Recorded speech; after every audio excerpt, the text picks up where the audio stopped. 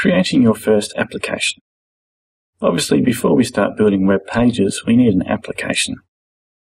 So once you've logged into the development environment, you can click on the Application Builder link, and this takes you into the Application Builder tab, which is where you'll spend most of your time.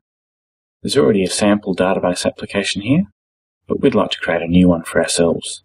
So we'll click the Create link, which leads us into the wizard to define a new application, which could be a database application, which we'll choose today, a websheet application, which is more like a wiki-style environment, or a pre-packaged application that Oracle has provided.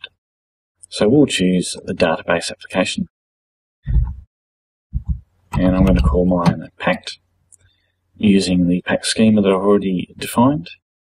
I'm going to let it build a home page for me straight away, and it's going to be using the desktop user interface. So when I click Next, I can see that the home page is already defined. I could add more pages at this point, but that's generally easier to do as you go along using the other wizards. So I'll click Next. I don't have any other applications to copy shared components from, so I'll leave that default. All the attributes for this application I'm happy with at this point. The theme. We do have options to choose from for our theme. The standard themes are now set up with these more modern themes that are HTML5 capable. There are some classic and legacy themes that you might have available to you. For now, I'm going to choose Theme 25, which is the blue responsive theme. And we're at the end of the wizard where we can confirm and create the application with all these details.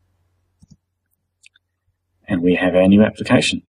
It has a home page, a login page, and I can choose to run this application straight away. Type in my login details, and I now have an application which has a home page, some navigation elements, but it's ready to build on. So next up, we'll start adding some more pages to this application.